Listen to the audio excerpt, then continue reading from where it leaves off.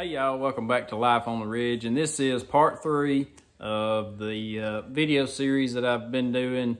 The first 2 videos, if you missed those, I'm going to leave a link to those in the description box below. First one was challenges that we faced when building our own house. The second video was benefits of building your own house. And this video is how I stayed organized and motivated while building our house. So the first thing that I done to stay organized while we built our house was I wrote everything down. Write everything down. Get you a notebook and a folder and keep your notebook with you at all times. This is the notebook that I bought, and just a $4 or $5 notepad, maybe $7 or $8, I don't know. It's kind of a hardback, something that's got a little strap on it. And I carried this around with me everywhere that I went. I mean, if I left the house, it was with me. It was in my truck. If I came and worked on the house, it was with me. And I wrote everything down. Matter of fact, I journaled the entire process of the build from day one to moving in. I journaled everything.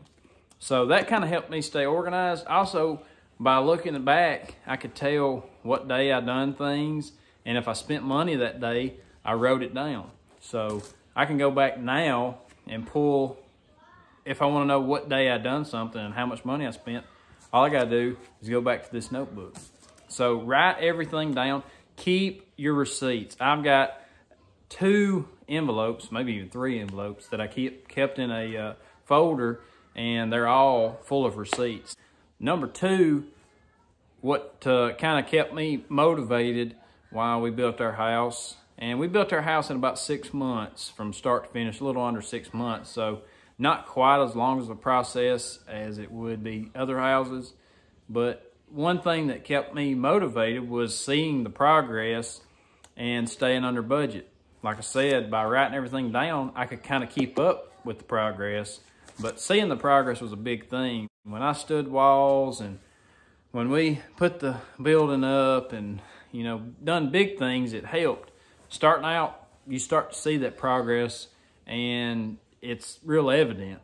But the further you get into your project, the progress doesn't seem like you're getting as much done. When you're putting plug covers on, you're touching up paint, you're putting doorknobs on, little bitty stuff, you don't really see as much. Making sure I wrote everything down helped me see it better.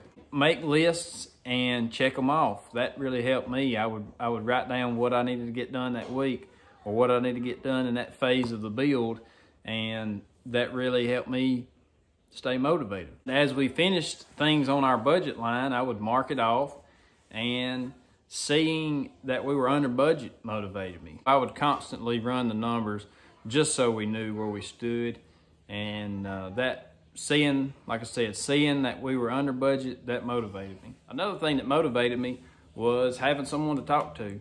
My wife was with me during the whole process, whole build. She was so helpful and supportive. She never once complained about me staying late over here at the house to work or the constant trips to the store. And let me tell you, there were lots of trips to the store. I mean, lots. That almost became our second home. If we weren't at home, we were probably at Lowe's or Home Depot.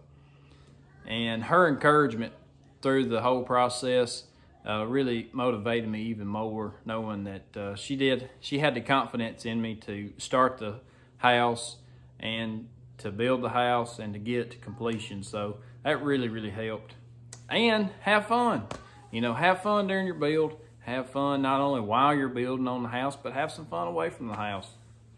That way you can stay motivated. We took a vacation trip to the beach during the middle of our build, and it kind of rejuvenated us and motivated us to get back home and finish the build, because we were fairly close to finishing. So that really helped us to have a little bit of fun.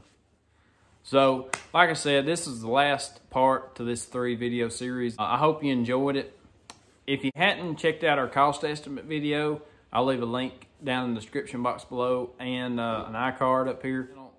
Also, go check out some of our other videos. We got a home tour video and a whole playlist of just from our pole barn house build. So y'all go check that out. And go check out Hank and Gina's house at Hamiltonville Farm. They've done a barn dominium style home. And so y'all go check them out too. While you're over there, click that subscribe button and tell them Life on the Ridge sent you over there. And don't forget, go over to our Instagram account. Follow us over there, help us grow. We're kind of small, so y'all go over there and click the follow button if you do Instagram. Hit that subscribe button, hit that thumbs up, and we'll see you on the next video.